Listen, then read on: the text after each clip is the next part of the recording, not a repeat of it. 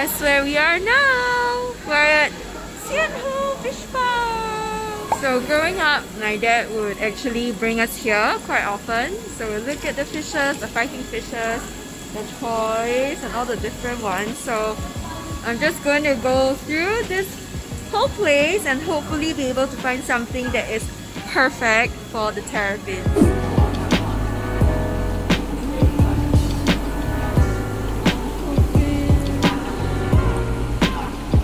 So I'm looking at all of these, which are really good for terrapins. So you've got rocks that you can plant in their tanks, and you have driftwood, which will look nice too. I will change the color of their tank. And so you have all of this, and the substrates are all here as well. And here you can actually see their terrapin enclosure.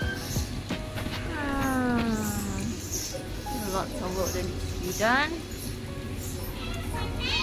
But yeah, you can see this one's very deformed. Most of them look okay. Some are just a little bit deformed, you know. So over here you can actually see that they have the UVA, UVB lamps. So they have all of the lamps here. So I am actually going to get some for my own terrapins. So yeah. We just got some pellets. I'm gonna start feeding the babies. See all these bugs.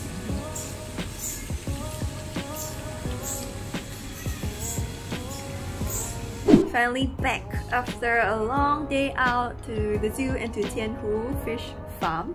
And I'm just gonna show you what I actually got from Qian Fish Farm so that maybe you can also use it for your own aquarium at home. Okay, but before I do that, just a disclaimer, you don't have to get all the things I have because I think I actually do want to scape my aquarium a little bit more. That's why I'm getting a lot more stuff. But actually, if you just want a basic aquarium, you just need the very basic stuff, and all the scaping stuff, maybe it's not necessary at first. So I'll just show you what I got. Okay, so the first thing that I got was I actually got this piece of driftwood.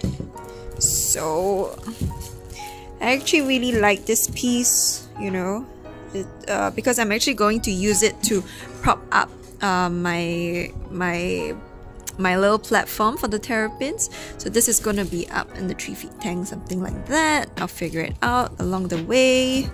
But first what I'm going to do is I'm actually going to boil this so that it doesn't actually dirty or yellow the water. So I'm going to boil this inside that pail, and I'm going to leave it there for 2 whole nights. And the next thing that the uncle recommended to get at Qian was to get this rock. So because it is a piece of driftwood, so let me just put it up, see how it looks like. It's gonna look something like that. So because it is a piece of driftwood, so we want to make sure that this piece really stays sunken down in the tank. And even though we're going to boil it, right, it might just get a little bit, it still might float. So we actually got this piece of rock. And we're actually going to use this to make sure that it stays in place. I'm probably going to scape it somehow, but we'll figure that out. And then the other things that I got was I also got this super crystal clear tank water, because I think that it solves the cloudy water problem, which is exactly what I'm facing right now. So if you see, you know, this is just a little bit murky, which kind of is what's happening in the tank. And after adding it, it's supposed to clear it. So I'm gonna try this out. I'm gonna use this tomorrow. So it does come in a cap form. So see, it does come in a cap form. So because the tank that I have is a 3 feet tank, 3 by 1.5 by 1.5 feet. So I'm probably gonna use about until about this line here, which is about 16 ml. So this one here. So that is that. And then what else did I get? Yeah, I got a net because I need to scoop up all of the gunk every single day after I feed them. And okay, I'm gonna show you. I actually got proper light bulbs for them, which I'm really excited to get them. Okay, let me just take this out.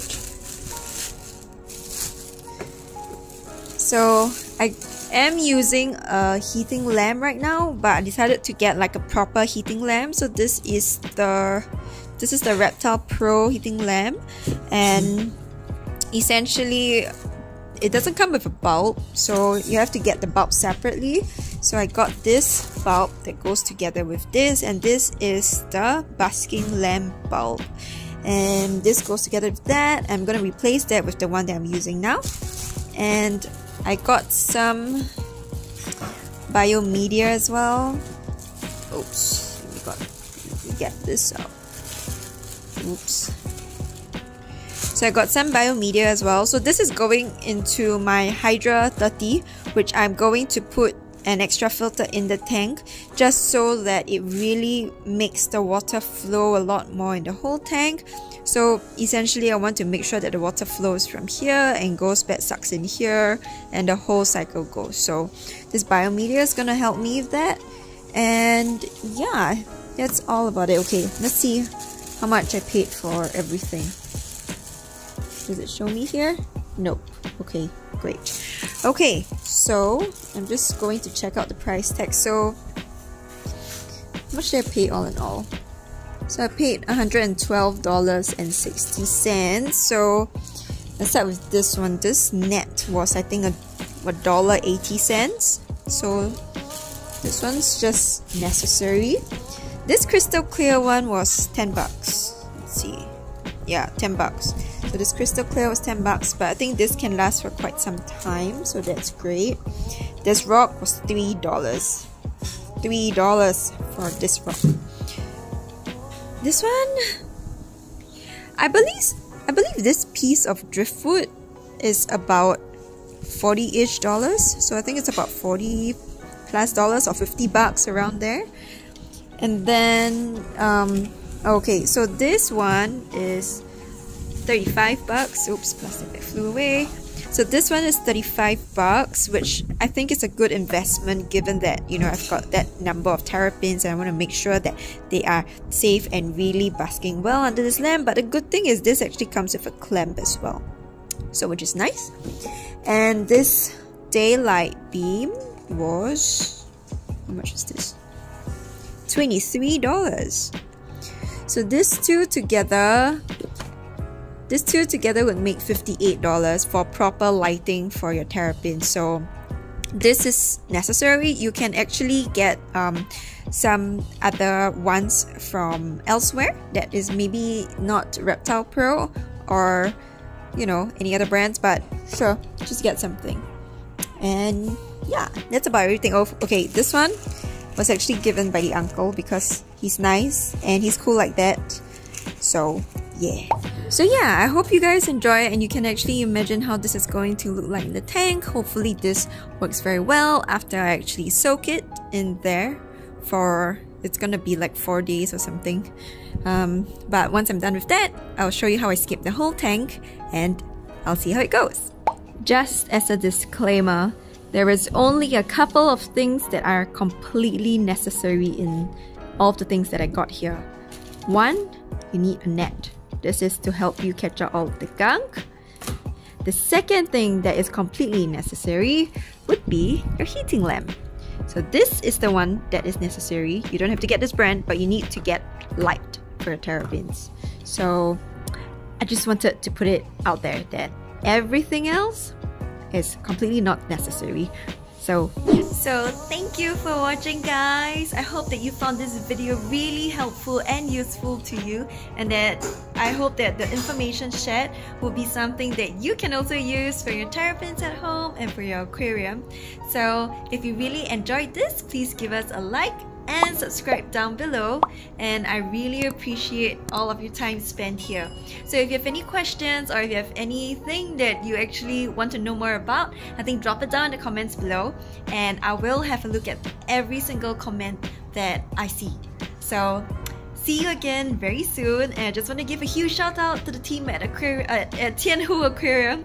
Thank you so much for all of the advice given, for all of the products here, and for making my aquarium so beautiful for the little ones. So for Faith, Hope, Love and Charity, which is the name of my terrapins, I will make them a beautiful home, and I'll share them with you guys very soon after I soak this piece of driftwood in hot water for 4 days. So I'll see you. Bye!